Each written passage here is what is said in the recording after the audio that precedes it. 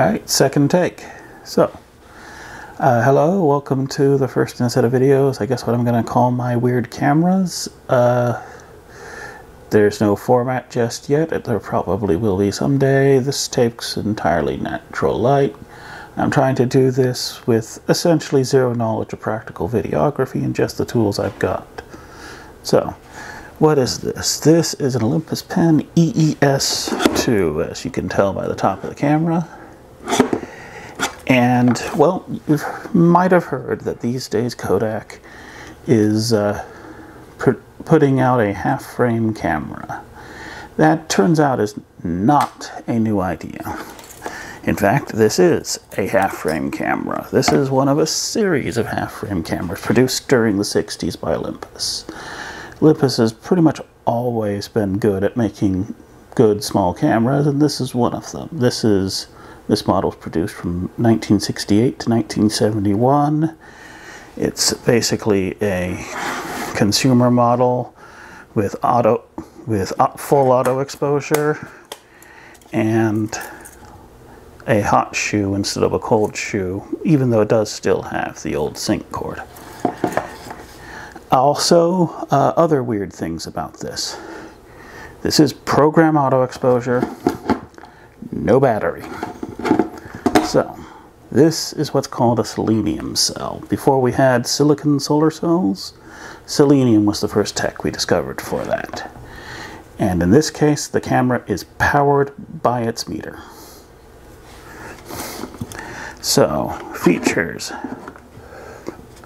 Exposure counter goes up past 72. That seems reasonable.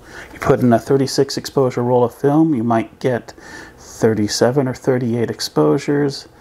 This will at least get you to 74. So okay.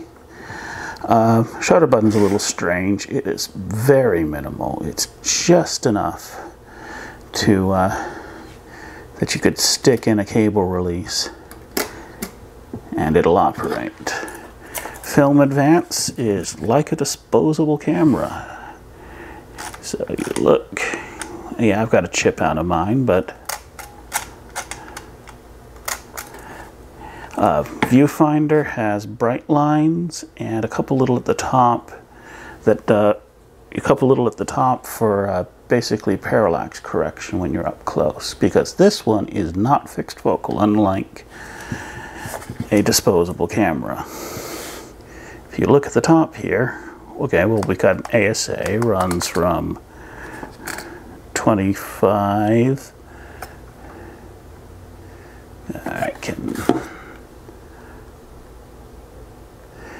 Runs from 25 to 400.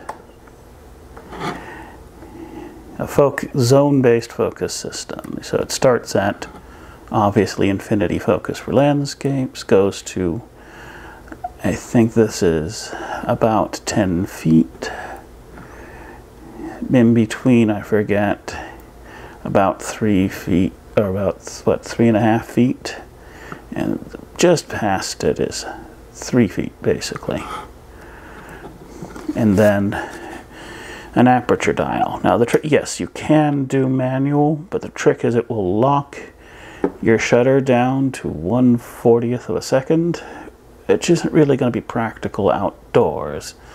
Because when you think about it, 1/40th at 22, yeah, maybe you could do ISO 80 film in this, which they don't make anymore. So instead, it's mostly meant to be used in auto, where it will select the aperture and it will select from between 40 or 200 shutter and do it for you. Now, operation. Obviously, pointy end goes toward the target, you push the button. Right now it is locking me out because I've turned this to auto.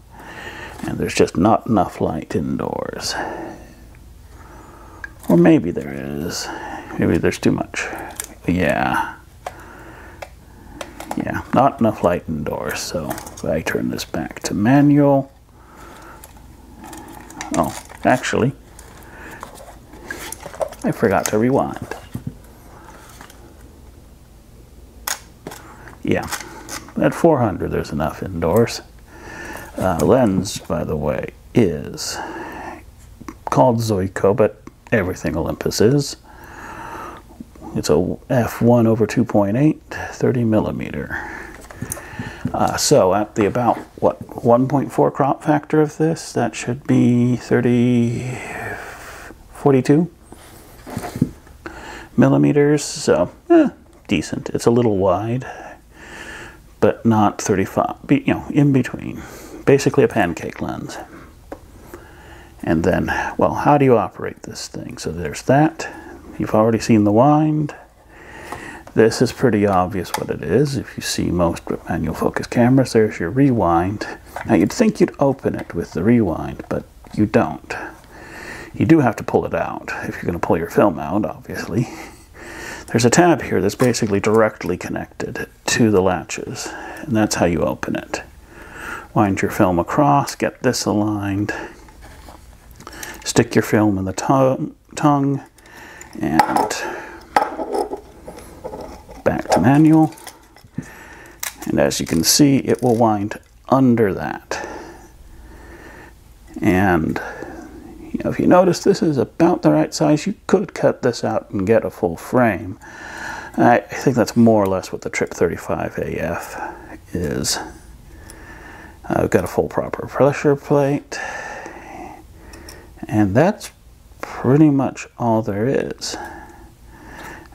There's not much to this camera, but does it take good photos? Yeah, I'd say it does. It's pretty decent. Now, obviously, I probably should replace the seals in this now. It's been 10 years or more since I fired this thing off. But, you know, quality shots. I think I could get 8x10 with a good film scanner or a good enlarger. And doesn't need batteries. Sharp enough. Yeah, overall, yeah, if you're shooting film, you're probably shooting in daylight, and it ought to work for that.